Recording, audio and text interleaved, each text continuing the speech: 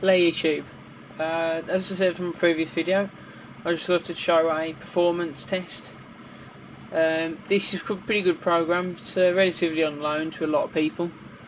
I would seriously say it's been a really good program to use. It generally puts your computer everything to its best use. So graphics, CPU, the memory, the DVD drive, your hard drive reading. It's everything. It's a very good program. It's quite enjoyable just to sit and watch if you really are bored. It's very interesting just to look and see what sort of baselines you can get. I'll just run the test. We can run all tests. There you go. You can pick all the individual sets. But I'll just run the whole test. I'd like to sort of see a lot more people using this program. I only use version 6s and new versions, but you have to sort of pay for them and I can't be bothered. This is a good enough program and it supports all the things I want it to do. So I think it's just more so you have to watch and just see what sort of results. It's not as graphic pairing as say 3D06s, which I think is a bit of an overrated program because it's testing your graphics and CPU power, which I don't necessarily agree with. But it's got all the 2D testing.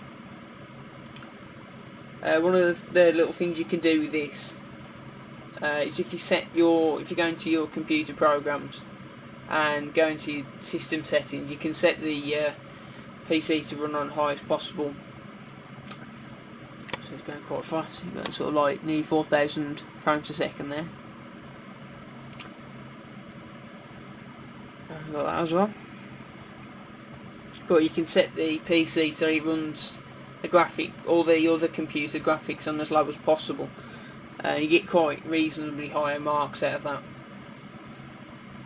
But I always find that my DVD drive always fails to lose quite a lot of points on this. It used to do reasonably well. I think it's just wore out a bit now. Just go down a bit. So it's going for all the memory tests.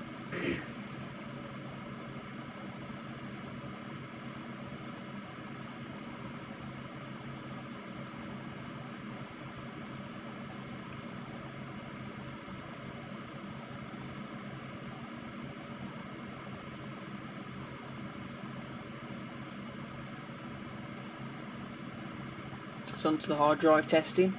So I think all these people with RAID and sort of a solid state drives or sort of Velociraptor drives are going to really sort of see the good results out of this. Unfortunately, because I just use normal hard drives, I wouldn't see any reasonable power difference.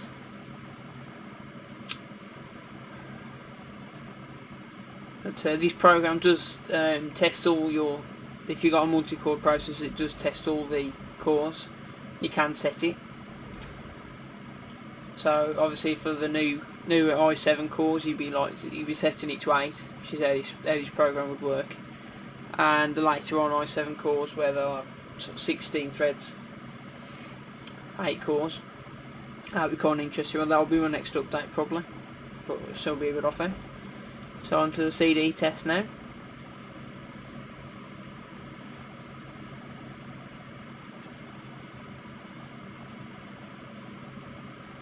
But as I said on the previous video, I'm still waiting for my Satellite 2. Should be coming to Monday. So I'll be taking the system apart tomorrow and getting it ready, cleaning the CPU up. I'll be doing a video on that. So not too bad of a result. I think I've gone quite reasonably high better. 1416.7. Just remember that number. That just goes to their baseline, baseline.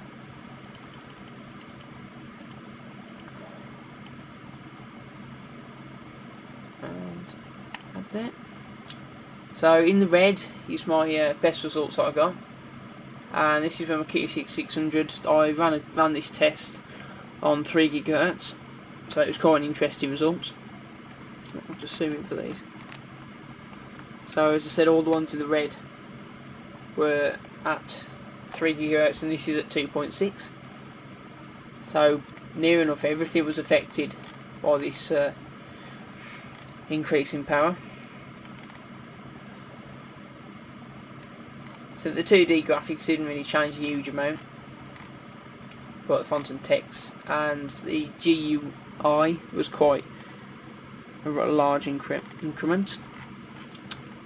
3D graphics clearly doing better, and the memory was slightly overclocked, but nothing of any interest.